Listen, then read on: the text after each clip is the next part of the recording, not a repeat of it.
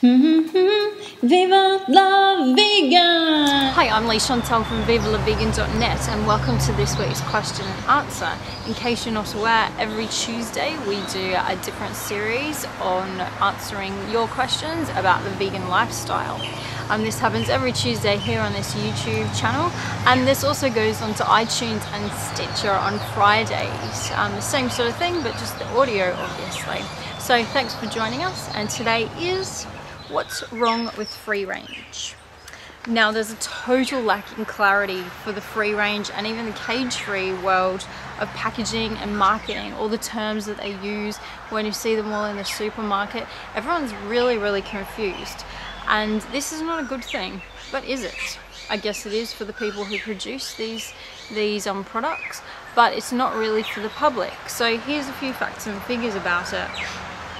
In case you didn't know, there's actually no official national standard in Australia or even overseas for free-range eggs or for animal flesh products. The same cage-free label can actually mean a variety of things to various producers. And there's no doubt about it, because we are being misled. In a Retail World Grocery Guide in 2012, it showed that free-range business has 39% of the egg market in the value, and the free-range eggs having the most growth. Most people want to do the right thing. If they do consume eggs, they want to do the right thing, and they're thinking by buying products that have free range or cage free on them that they are actually helping the animals, but they're really not, I'm sorry to say. Most people find it essential or really important to buy eggs that are free range if they care about those sort of things, and they're actually willing to pay more money for it. When money is at stake and these producers can make more money than selling the normal cage and barn hens, you can be assured that they will do what they can to make that money.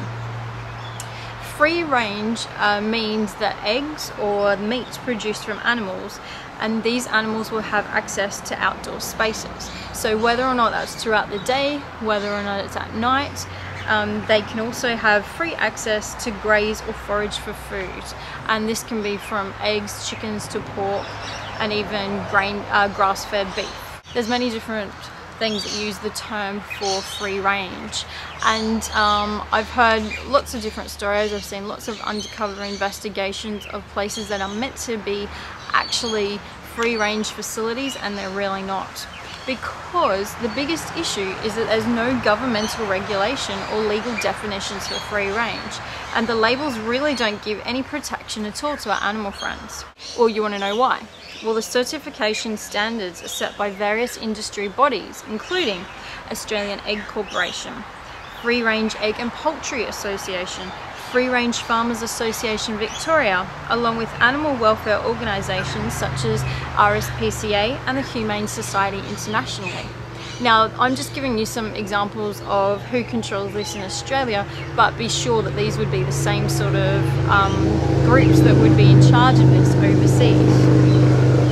And all of these certification schemes are voluntary, and details and requirements actually vary. Cage-free means that birds aren't in cages, but that doesn't mean that they're not still crammed together on floors of sheds and with no room to engage in their natural behaviours like dust bathing and nesting. Keep in mind, whether or not something's free range, the chickens are still debeaked, cutting off their little beaks, and the males are still killed.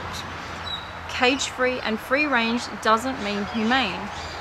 They may still be given antibiotics, and when these chickens are too old to lay eggs, they're slaughtered for cheap meat. With an absence of regulation, the term free range is essentially meaningless. There is still cruelty and killing involved.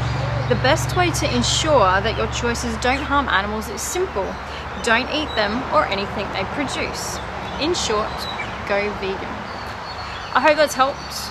I hope that's cleared up a few things, and there's so many alternatives to eggs, there's so many recipes, there's so many things you can make with vegan alternatives to eggs. So if you're not sure, make sure you do a bit of a search online for your favourite thing that includes eggs for a non-vegan alternative. And I hope to see you next week for our next question: how can we use social media to promote veganism? Have a great week until then. See vivalavegan.net for more information.